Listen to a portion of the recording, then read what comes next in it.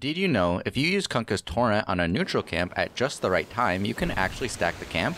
This is because the spawn boxes for the neutral camps are more than just the flat rectangle you see when holding Alt. They have 3 dimensions. And when Torrent lifts the creeps up, it can bring them above and outside of the spawn box, allowing new creeps to spawn as if the camp were empty.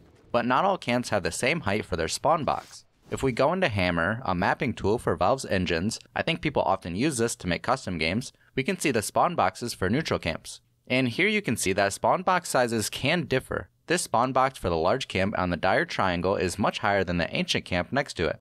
And if we look around more, we can see lots of differences in heights between all of the camps. We can even see a box around the shops, which is the range for being able to buy items from them. So if you're tossed in a shop, you'll be thrown up and out of range of it.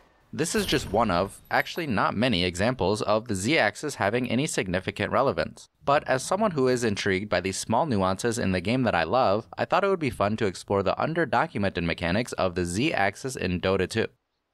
The Z-axis is interesting because it doesn't work in a consistent way for apparently similar interactions. For example, if Tiny tosses a unit, Tiny and anyone else can freely move under the tossed unit. If a unit is Yule's, you might think it works the same way, but it doesn't. You'll be blocked by the Yule's unit if you try to move in their direction, as if they were still on the ground. And note that when I say you'll be blocked by them, here I'm making use of the directional move hotkey, which moves your hero in a direction without the use of pathfinding, meaning it'll stop you if something's in your way instead of the game trying to find a way around. So why does a game work like this? Why do these two seemingly similar interactions have this difference? Well, as stated before, the mechanics surrounding the Z-axis are not very documented, so it's hard to confidently give cold hard facts. But it does seem that a lot of it has to do with the engine Dota runs on and how certain things are built with it.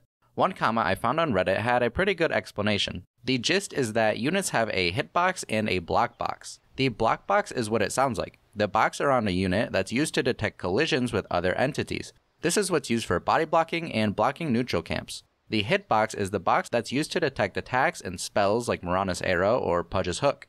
The blockbox is able to move vertically on the Z-axis, while the hitbox cannot. This is why you can stack camps with Kunkka's Torrent and walk directly underneath a tossed unit. The box that would otherwise block you from walking or the neutral camp from spawning is being lifted into the air, preventing any interference with anything below. This also works with Lion's Earthspike. This is why you're able to continue attacking a tossed unit instead of having to wait for them to land, because their hitbox, which again does not move up the Z-axis, is still basically on the ground. That being said, if an attack or spell has a projectile, meaning it has a travel time, that travel time will account for the height of the unit it's going for, because they always shoot towards the center of the unit.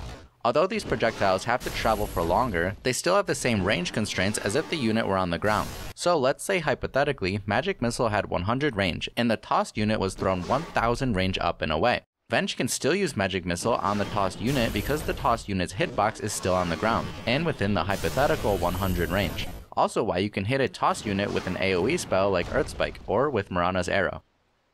How does the Z-axis affect uphill miss chance? Well, it's actually pretty simple. 25% of range attacks miss if the attacking unit is at a lower terrain level as the target. The unit is considered to be on a higher elevated terrain when it is no longer visible to the player due to terrain. So if Unit A and Unit B are on the same terrain level and Unit B's Z position is increased by some spell, Unit B is technically still on the same terrain level, so there are no uphill misses. This is very apparent based on the description we just read because if a unit is lifted by a spell, they're still visible. Whereas if Unit B moves up these stairs, Unit A cannot see them anymore unless they somehow had vision like with a ward. So the uphill miss chance will start to apply.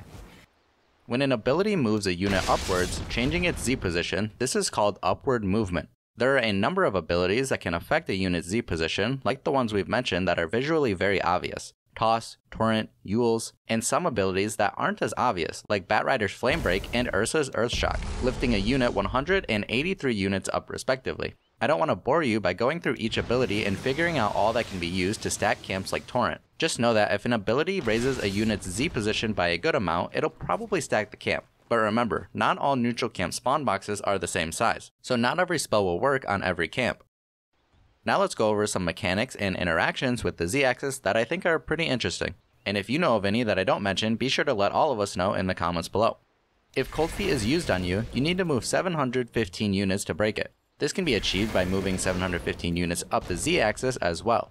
If Dream Coil is used on you and you move close to the point where it would snap, then you're lifted high enough by something like a Yule Scepter, the coil will snap while you're in the air, because being lifted up raises the distance between you and the cast location of coil.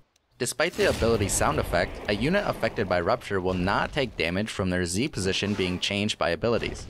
The increased distance Impetus seems to travel when targeting a unit in the air does not increase the damage. It's the same as if they were on the ground. As I mentioned in the beginning of this video, this topic is a bit of a mystery as a lot of the interactions and mechanics relating to the Z-axis aren't properly documented, as far as I could see, and a lot of the specifics come from a deeper understanding of the game's engine that I don't fully have a grasp on yet. So if you have any additional notes, questions, or corrections on anything I said, be sure to drop a comment and let's talk about it so we can all learn and grow. Thank you so much for watching, and as always, I hope you learned something new with me.